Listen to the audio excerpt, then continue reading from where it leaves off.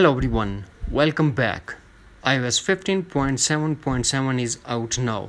Today in this video I'm going to show you what to do if the iOS 15.7.7 is not installed on your iPhone and it says unable to check for update and error occurred while checking for a software update. If you tap on try again, the same message will appear, and if you tap on cancel, they will back to journal. So without wasting any time, let's get started. The first thing that we have to do, we have to tap on iPhone storage under journal and make sure that iPhone is not running out of space.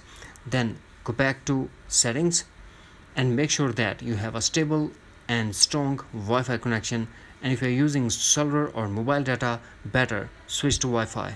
If you already connected to the Wi-Fi, tap on Wi-Fi. Now turn off the Wi-Fi, wait for a couple of seconds, then turn on back.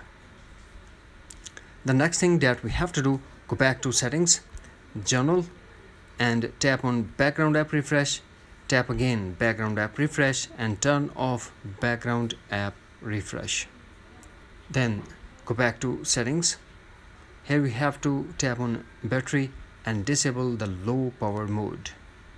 The next thing that we have to do, we have to go back to settings, then tap on journal and tap VPN and device management. Here we have to check the list. Is there any beta profile? If you have the beta profile, then remove the beta profile first. What we have to do, go back to settings and journal, tap transfer reset iPhone, tap reset and reset all settings. This process will delete all your customized setting to default setting, but no data or media will be deleted. Here we have to put iPhone passcode and tap again reset all settings to confirm. Doing this step, hopefully you are ready to get iOS 15.7.7 in your iOS device. That's it.